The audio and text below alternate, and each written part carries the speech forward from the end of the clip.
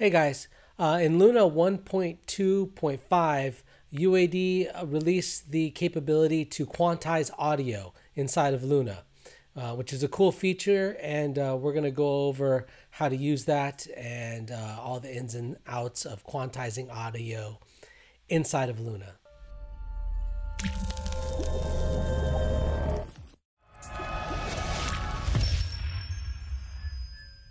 Really quick, before we get started with this video, I just want to remind you, if you're looking for an instructor-led guided online class in Luna, we have one at udemy.com. It's got over 100 5-star reviews.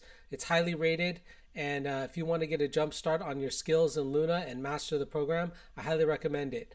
It's udemy.com/Luna Masterclass. There's also a link in the description below, and check that out. And on your way down there, make sure you hit the like and subscribe button. Thanks. Okay guys, so for the purpose of this demo for Audio Quantize, I played some drums really sloppily, which by the way is really hard to do if you're a drummer, because we've spent so many years trying to hit everything on beat. So here's my really sloppy drum beat. Here we go.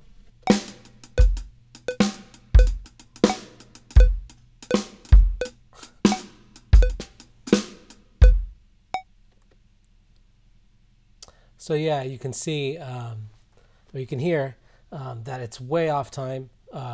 You can hear the metronome, and you can hear the beats are way off. So audio quantizing inside Luna is super simple, and I love it because of its simplicity and ease of use. So all you got to do is go ahead. I got the beat here as an audio track, and let's maximize it a little bit. So you see this little cue here. You're just going to click on that, and that's going to bring up the quantize menu over here on the left. And right now it's set to off, right? So what you can do is to quantize it, you can just select a time division here. So right now I'm going to select eighth notes. So click that, and you'll see that when I click that, you can see the audio waveform change. Let me put it back to off. You can see them changing, right?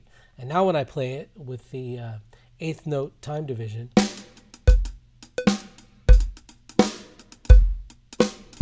hold on, I have a swing on. Let me turn that off.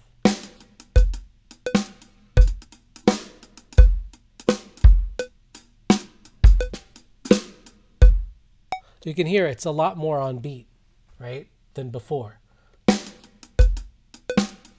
Some beats still aren't perfectly on. I can change it to 16th notes. So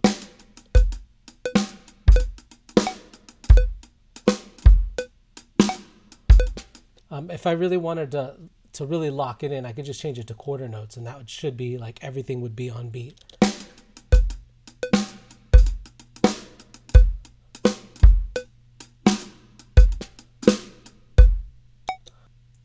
Yeah, so it's not perfect, but you can get it to a spot where it's, at least the main beats are on point.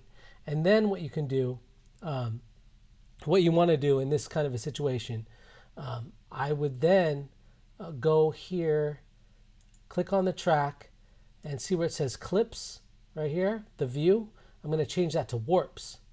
So now you're going to see, and I'm just going to expand this. So now you're going to see the warp markers, and this is what the audio quantize does, is it controls these warp markers. So what you can do, you can see here, let me bring the quantize back up. You're going to see if I set it to off, you're going to see all the warp markers go away. If I set it to eighth, you're going to see those warp markers come back. And what it's doing is it's snapping those warp markers to the time division that we've selected.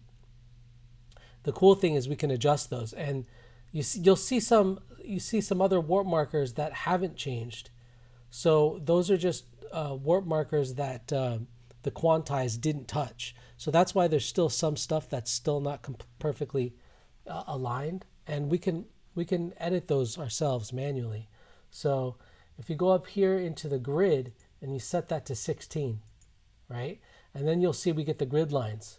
And like, for example, you can see this warp marker right here. You can see that it's not perfectly aligned to my grid. So I could just grab that one and move it over.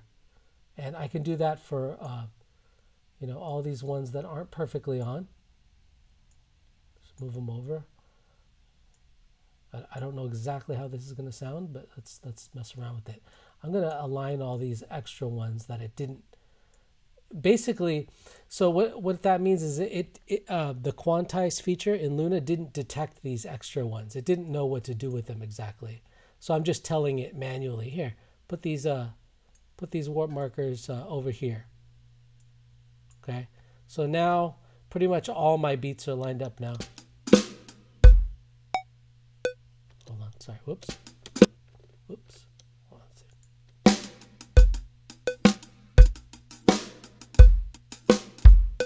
we can try changing the warp type too. For this instance, I'm going to just try lose a razor blade, see if it sounds any better.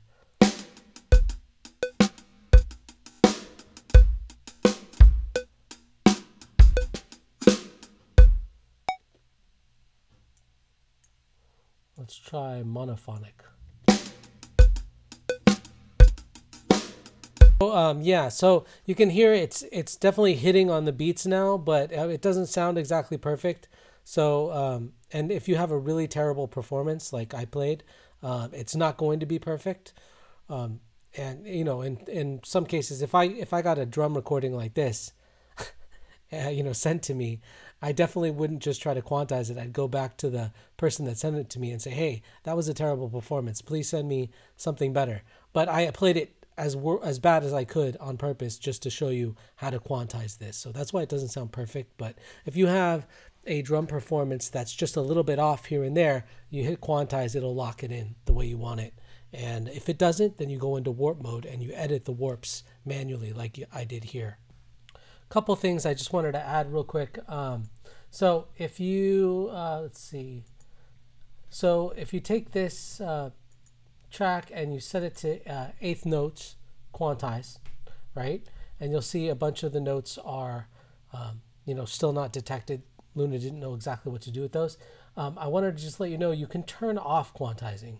So you can turn it on and turn it off like that. So I just wanted to show you that you do have the option to turn it off if you don't like the way it sounds, just by hitting off.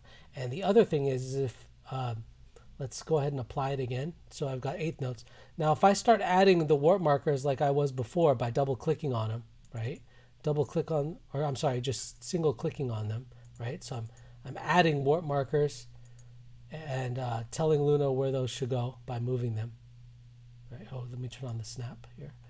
And grabbing these and just moving them around. So, yeah. I've noticed sometimes when you start making these adjustments to the warp markers,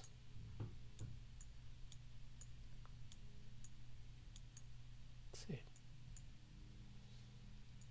see. Okay, there. So if you make a lot of adjustments to the warp markers, sometimes when you hit off, it doesn't go back. There are a couple ways to resolve this. Is you can reapply the quantizing. So, because I've made all those manual edits to the warp markers. If I reapply the quantizing like this and then hit off, then it should put those all back the way they were. The other way you can do it is just by right-clicking on the warp markers up here. If you've made a lot of changes and you don't like the way it sounds and you want to go back to the original, instead of just like trying to, you know, hit undo or go back to a bookmark, what you can do is right-click one of the warp markers and just click Reset Warps.